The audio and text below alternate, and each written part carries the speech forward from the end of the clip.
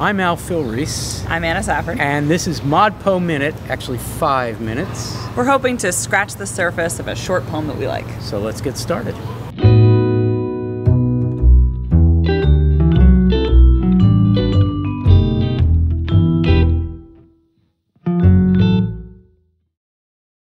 Well, I'm here with Erin Mouré. Hi, Erin. Hi there, Al.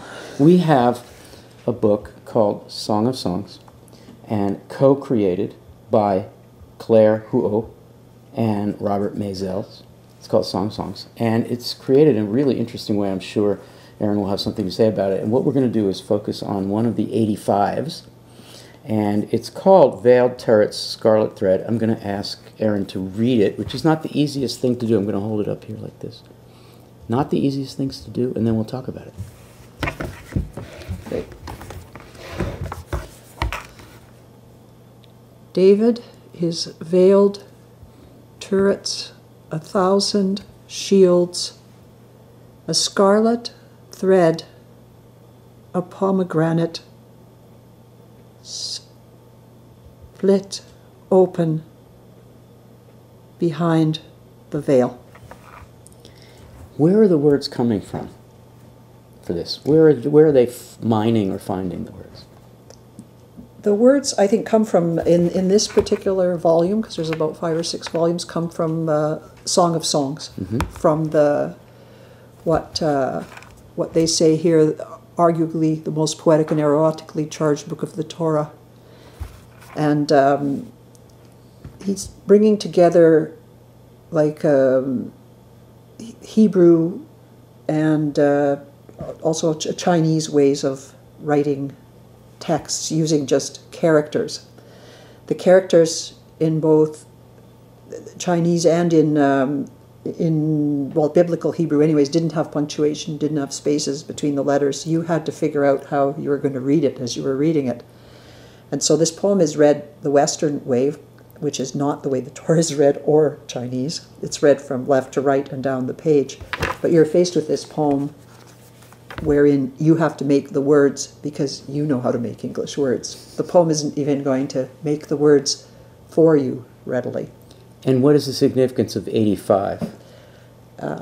85 is, as I've learned from reading this, the minimum number of, in the Torah or in the Talmudic arguments, it's the minimum number of letters that go into making a book. And a book with 85 characters is the perfect book.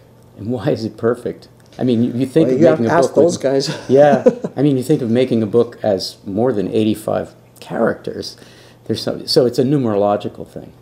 It's some kind of numerological thing, and it started out with an argument about what actions that it would be permitted to do on the Sabbath, which not many, right? And would it be possible to save a book from a burning building? That's so cool. Can you say that again and explain? What does this have to do with saving a book? If you save a book... On Sabbath, could you go out... What would it be possible to do on the Sabbath? Could you save things from a burning building? No. Right. But could you save a book? And then in this exegesis, there's something like, you could save a book, but only if it's a perfect book. So only if it has 85 characters. That's so brilliant. And so Robert and Claire are turning various elements of ancient culture, in this case the Song of Songs, into books that can be saved from the conflagration of our current world. Wow. Erin, there are 2 reasons I think you picked this to talk about. One is you're interested in what happens when we disrupt either a little bit or a lot conventional reading practices, and the second, you're interested in translational matters. Can you talk about both or either of those? Well, I think I like the idea of writing itself as an act of reading, and writing itself as a kind of, and reading is always to me a disruptive practice, I guess. And I like that I can look at this and it's almost like an eye test, you know.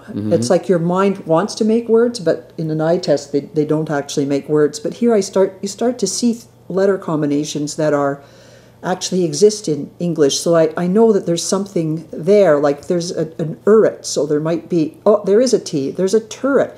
But why, is there turrets? So that you start to you start to see how words begin to cohere from signs.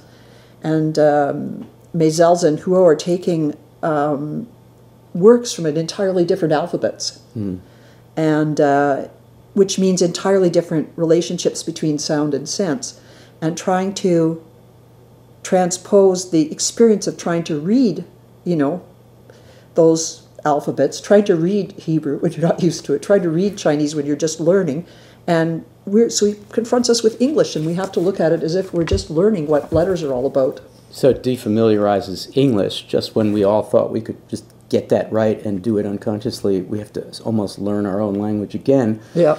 Can you say something generally about why translational issues fascinate you so much, and why you, I assume, think it's very important for all of us to grapple with these issues and stop just writing in our own language because we're too comfortable and so forth? Well, to just realize that there's more languages exist, and probably other discussions about poetics are happening in them, and it's good to create bridges and bring those into our culture, and also give what we have into other cultures too. Yeah.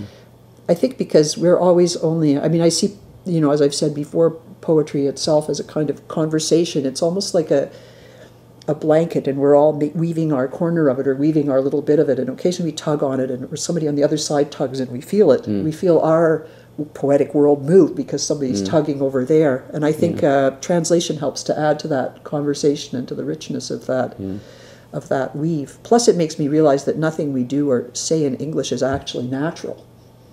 It's all already artifice. It's already constructed. Yeah. Erin, thank you so much. You're welcome.